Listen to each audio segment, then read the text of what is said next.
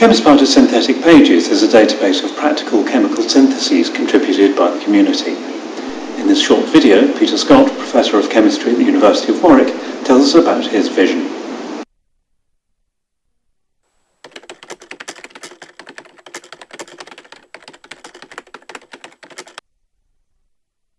In terms of the audience for people to submit pages to ChemSpider SyntheticPages, I think that we get articles from all of those groupings, but I think that the people we think will most benefit from publishing articles there will be graduate students and postdocs in university and also in industry labs, because because of the difference between this and a regular publication, the advantages of it.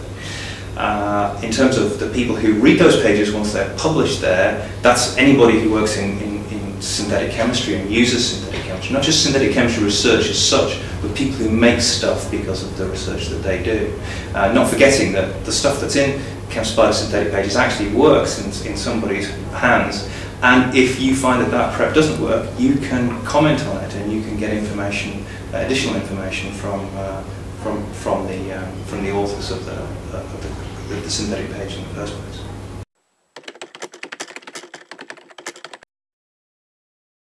Okay, 5 words. So it's community driven.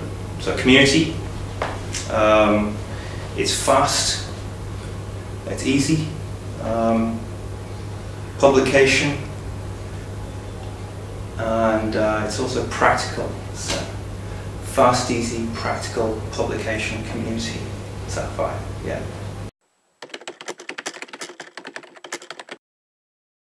Yeah, that's a good question. A lot of people ask that.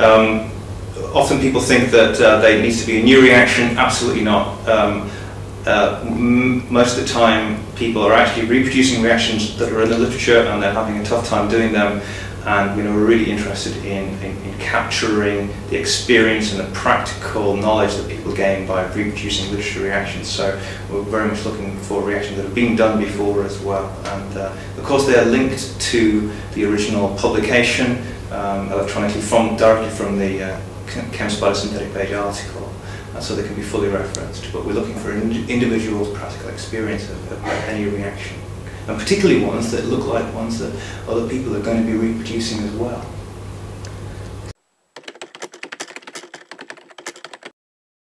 Depends who you are, really. I think if you're, for example, an academic supervisor, then you may want to highlight one of your reactions that you've done in the lab, or one of your students has done in the lab, as an example of something neat that you've done. Something you want to advertise.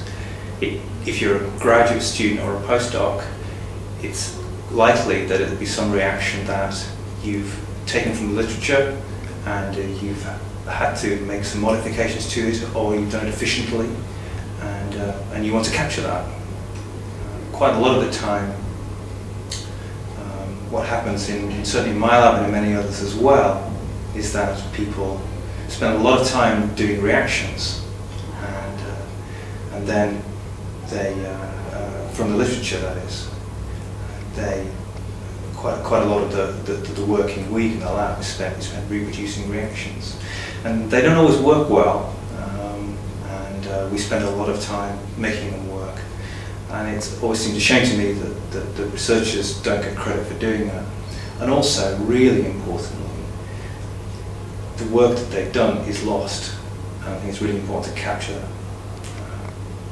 The other thing that is good for researchers, graduate students and postdocs and so on, is of course they get credit for that work in an RSC outlet, and not forgetting that these pages have got a DOI link and a reference from the RSC, so that's something that can be put straight onto a CV. People can link to it directly, and there's no subscription. It's free access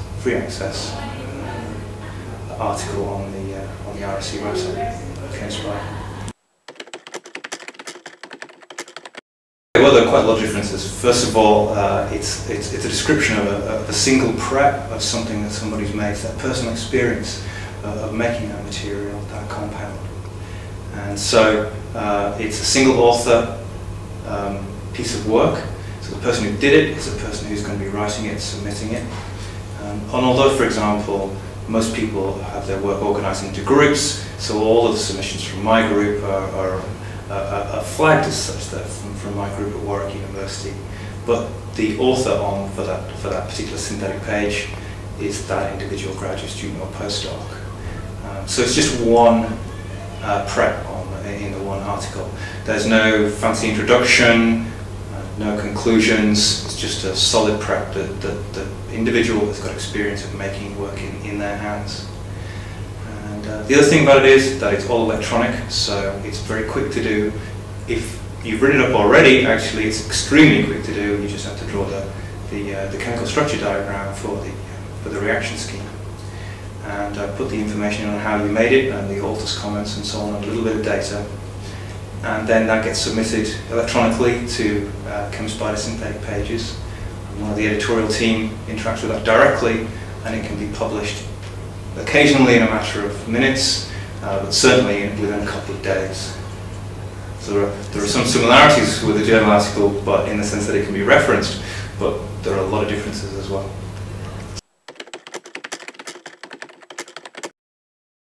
That's interesting. In a journal article, often it's written in very formal language, and of course ChemSpider SyntheticPages articles can be formal as well, but we also like people to add their personal experience, so exactly how to get something done, and we really are looking for that piece of information or those hints and tips which allow you to actually do the reaction really well. And that's information that is unfortunately missing from a lot of journal articles because of the way that they're written, the economical way that they're written, and so on. We're looking for information there. The other thing that you can get in a lot of ChemSpider SyntheticPages articles is direct access to the spectra. There are a growing number of uploaded NMR spectra and so on which are associated with each article, and you can see the real NMR spectrum in the article too. And authors are free to upload that kind of information, and so obviously we actively encourage that as well. Okay, yeah.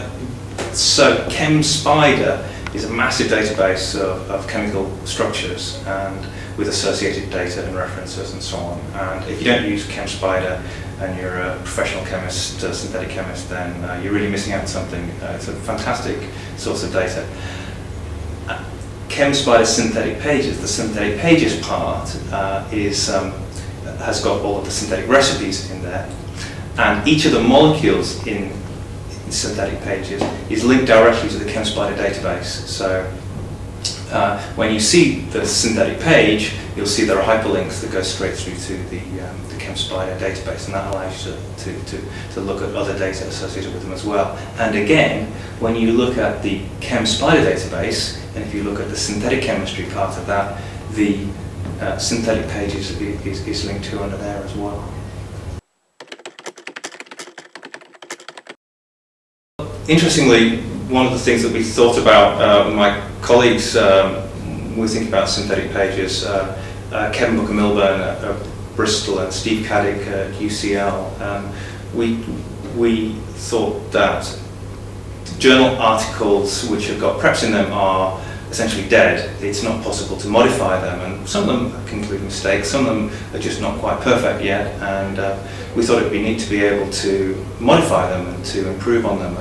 And if you like, a long-term vision might be that every article, every synthetic preparation that's available in this domain, in the publication domain, has a mechanism by which it can be modified by, if you like, peer review in the public domain.